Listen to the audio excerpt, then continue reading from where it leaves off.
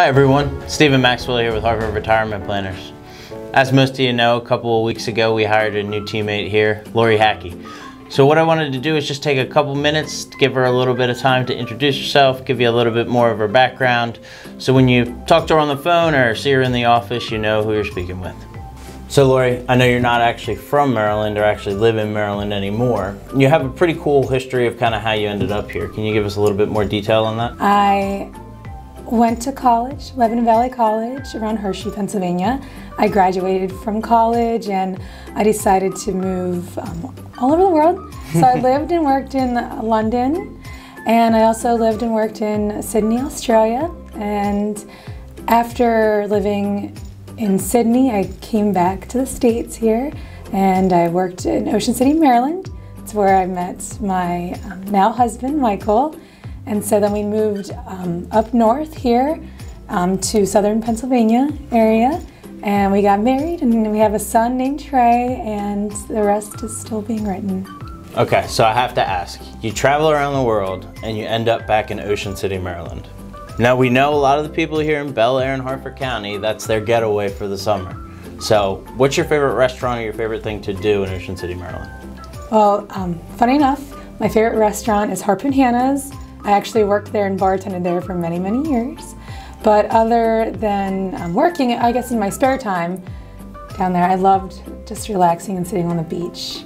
And so that is my go-to when I am in Ocean City. I know I already told you, Harp and Hannah's, the bread basket, that's my favorite. The coconut bread. You're not alone. Yeah, a lot of people. Yeah. Raisin bread? Oh yeah. The iced raisin bread, definitely favorite. Very Coconut good. muffin. You can't go wrong. So Laurie, for anybody that's seen my initial interview video, they know that I'm starting to prepare my own little Noah's Ark with my goats, my bees, and my chickens at my house. What is it that keeps you busy when you're outside of work? So, like you, Steve, I am an animal lover as well. I have a rescued thoroughbred who keeps me on my toes. I also have a spoiled dog. He's a Labrador.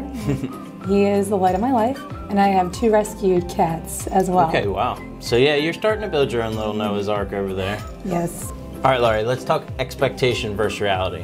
What's one thing you thought you were going to encounter when you started working with Harp Retirement Planners, and now you realize maybe it's a little bit different since you've been here a few weeks with us? So the financial industry seems very complex to me, because it is, but you know, it has been less intimidating working here, because any questions I have, everyone has been super helpful to answer and help me understand the backstory.